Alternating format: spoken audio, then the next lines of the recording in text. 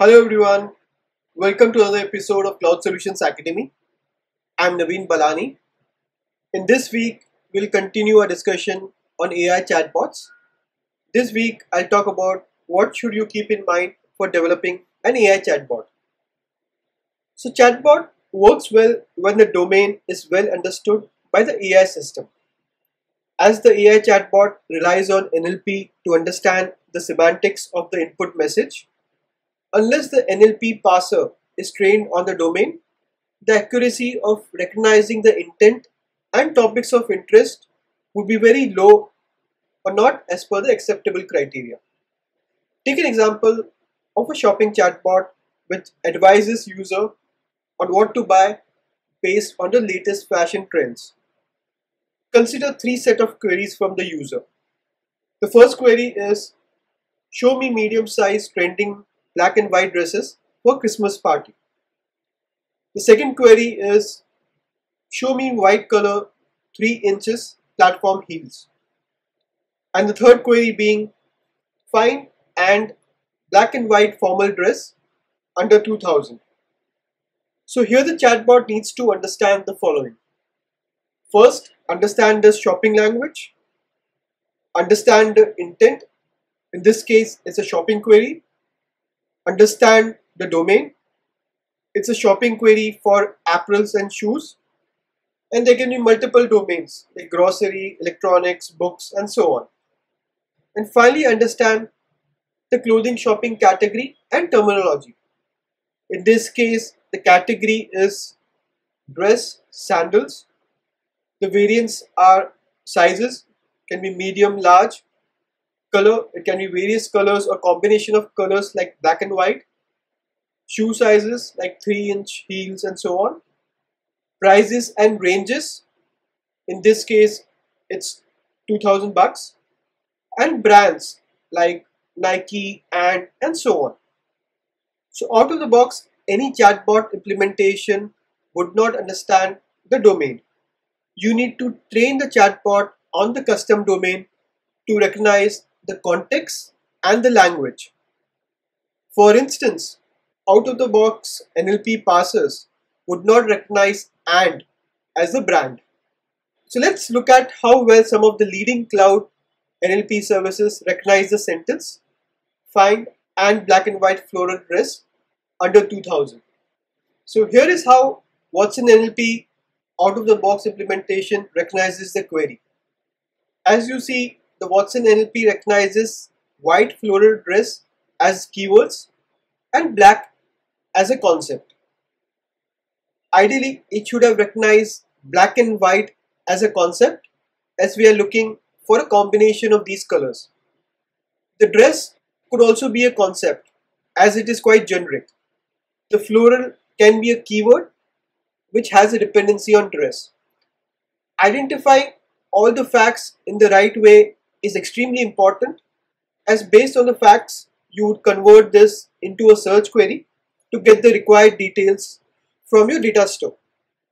For instance, the above query should result as color as black and white, category as dress, gender as female, price less than 2000, pattern as floral, or as a keyword within the category, where color, category, gender, price, pattern can be all columns or indexes you are searching against.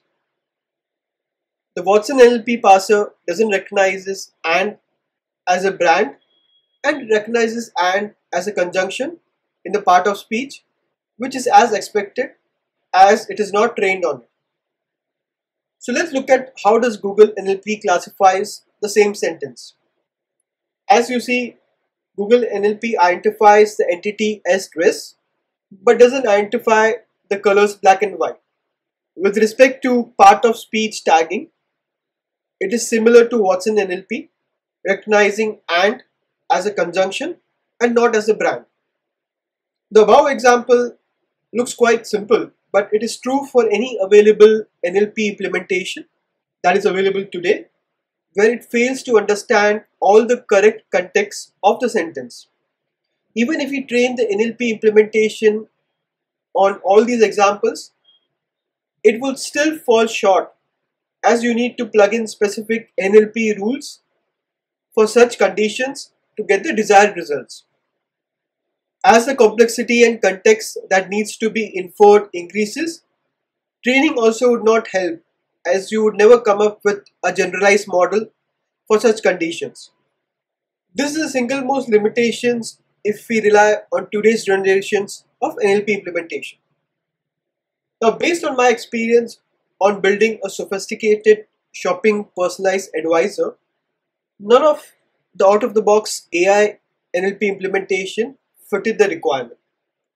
For instance, take these three set of sentences: black and white dress, and black dress, and blue jeans and white shirt.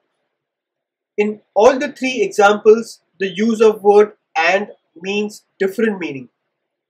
In the first case, and represents a combined color, black and white.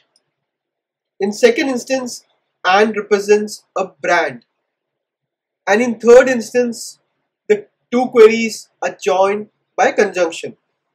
Even with the required training, creating a generalized model was not possible with any of the available solutions. These are just one of the many examples.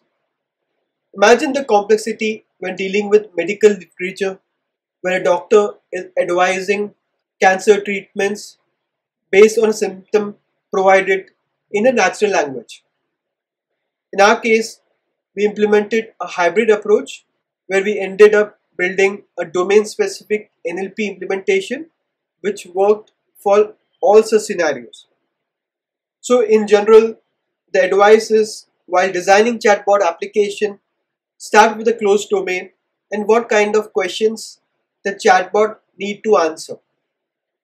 Don't start building a general purpose chatbot from the start, as it would be very difficult to understand the intent and get the required level of accuracy.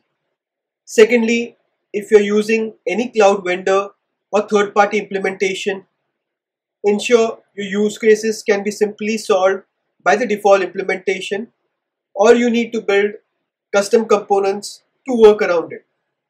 So this completes this week's episode. In next week's episode, we'll talk about typical use cases and the high-level steps for building an AI chatbot. Hope you found the information useful. Stay tuned for next week's episode. Till then, have a great week and happy learning.